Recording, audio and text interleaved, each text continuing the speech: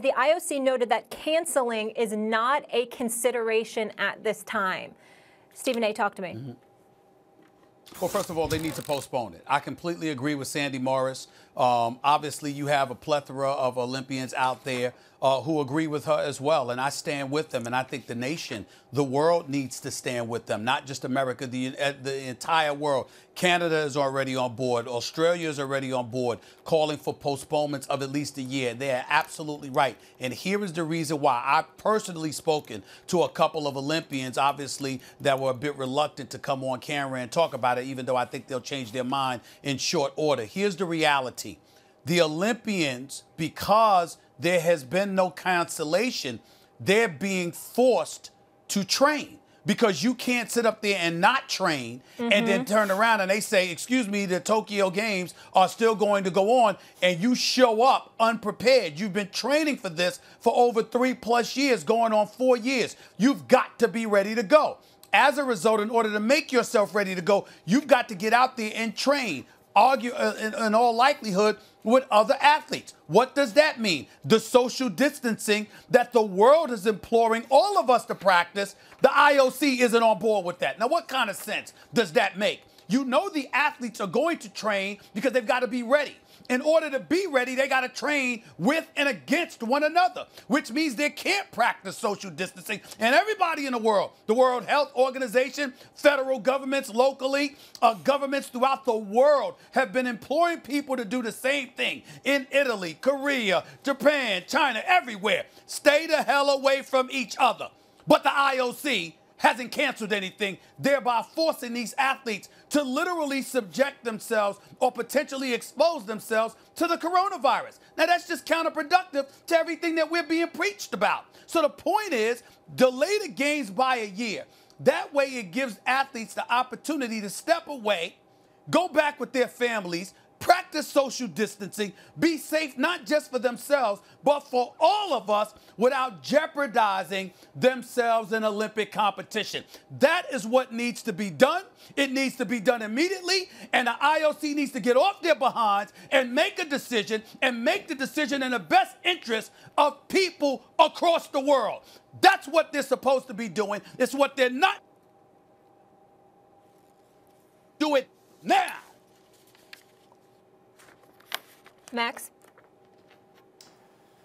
The Olympics is a giant piece of commerce dressed up as an opportunity for a brotherhood or sisterhood of nations, and simultaneously not only promoting this idea of this kind of world coming together, but also of nationalism, because you're rooting for your home country and all that. It's really a brilliant, giant piece of commerce in which, by the way, you don't have to pay the athletes.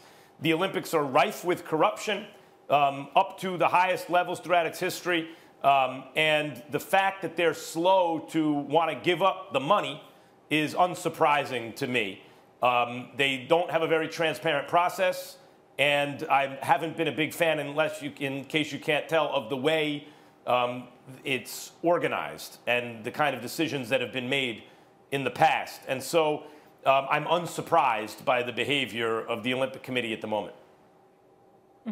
It's not about surprise, though. I mean, like I'm saying, it's one thing to not be surprised, and I completely agree with you, Max. But there comes a point in time where it's unacceptable. We were looking at pro sports in the United States of America. We asked Major League Baseball, where the hell are you? Why are you asleep at the wheel? Before they ultimately suspended their season, at least for the first couple of weeks and beyond. We were asking these questions, and we excoriated the NCAA for dragging their feet before they ultimately canceled March Madness. Here we are talking about the IOC, the International Olympic Committee. You have athletes who obviously have been training for years and know that once the games come on, they absolutely positively must be ready. They're not being paid. They're amateur athletes, if you want to use that term, that train 4 years for these events. And the world has been told we need to practice social distancing. This coronavirus is no joke. Leagues upon leagues are losing billions of dollars. Leagues across the globe have been canceled. But the IOC, you haven't canceled the Olympics. You haven't postponed it or suspended it for a year. It makes absolutely no sense because it slaps everybody in the face in terms of talking about good health. You can't jeopardize people like this. You have to postpone the games. Right. You have no choice. You're right. You're absolutely right. And very recently, even the statement was made, well, we're not considering postponement. Yeah, like, you know, it's absurd. It's ridiculous. But that's the point. There are bad faith operators around the world right now who operate on their short-term incentives constantly. Whatever the thing is to win today, and then you'll worry about tomorrow because you'll do the same thing then and then disavow what you said the day before.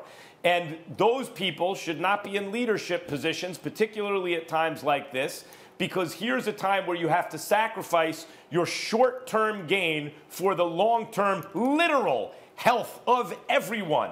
And it doesn't seem to me that the Olympic Committee has been up to that challenge, and this is more of the same. There's a lot of people that haven't been up to challenges in regards to this because this is something completely new, unexpected, and we get all of that. But it's not just about incompetence. It's incomprehensible to me how the world could be telling you our health is in danger, and everyone around you throughout the world has responded, but the Olympic Committee. That makes no sense. The IOC has 4 and you're weeks jeopardizing the very health to make of your that athletes. decision. At the highest level of some governments, including ours, there have been the suggestion put out there in the last 24 hours that after a couple weeks, let's reevaluate. Maybe the economy is more important than people's health, like insanity. So the kind of insanity that the Olympic leadership is showing is not, it's not unprecedented in our world today.